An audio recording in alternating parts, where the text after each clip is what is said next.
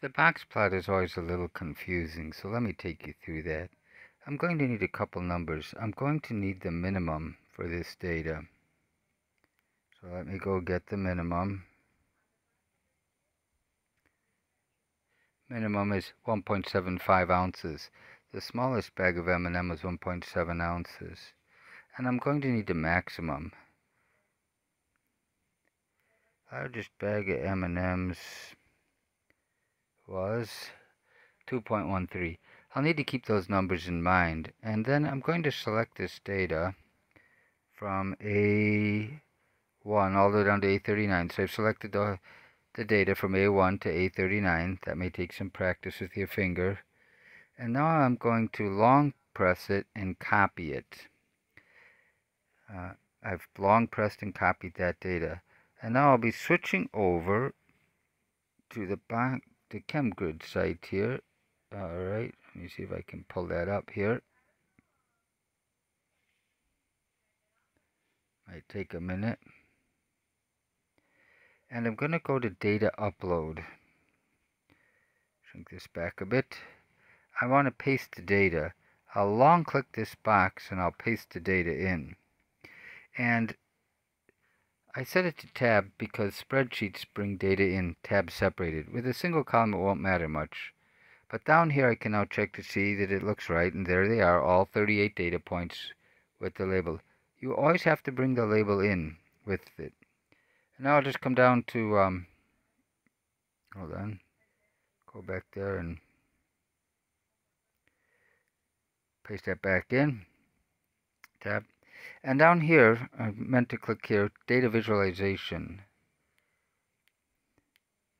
And there's my box plot, but it's a little difficult to see, and this is where the minimum and maximum come in. Scroll back up, and here under y-axis range, I'm going to put in 1.75, the minimum, comma the maximum, 2.13.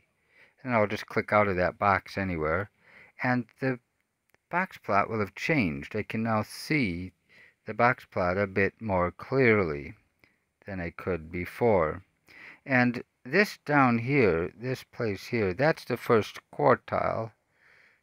Sorry, the 0 quartile, that's the minimum, 1.75 ounces. This is the first quartile, Q1. Q1 is right here. This is the median, this is Q3, and Q4 is up here, the maximum. That's the fourth quartile. The reason there are two dots up there is because this lower dot right here is more than 1.5 this distance, the interquartile range. The interquartile range. Let's make that another color. That's the interquartile range right there. And that lower dot is more than 1.5 times that distance away from the third quartile. The third quartile being right here. That's the third quartile.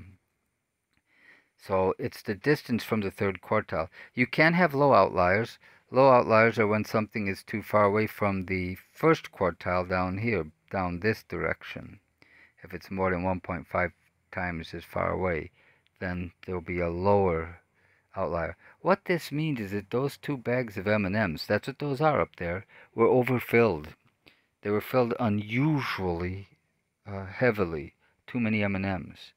And the machinery is probably designed to try to prevent that from happening, either too low or too high. It would be problems for the manufacturer. So that's a bit of a look at using the BoxplotR tool. You do not have to make a screenshot and copy and paste it back for the homework in the course. You don't need to do that. But the box plot can tell us where the data is. Is it symmetric? If the box plot has whiskers that are the same length, then remember the whiskers are, this is the lower whisker, this is the upper whisker, and this is called a fence, and that's lower fence and upper fence. If they're symmetric in length, and if the box is symmetric around the median, then you've got data that's roughly symmetrically distributed. But if one of the fences is long and one is short, and the box itself is off to one side, then your data is probably not symmetrically distributed. It's asymmetric. It's lopsided, if you will, and that has important implications in the world of statistics.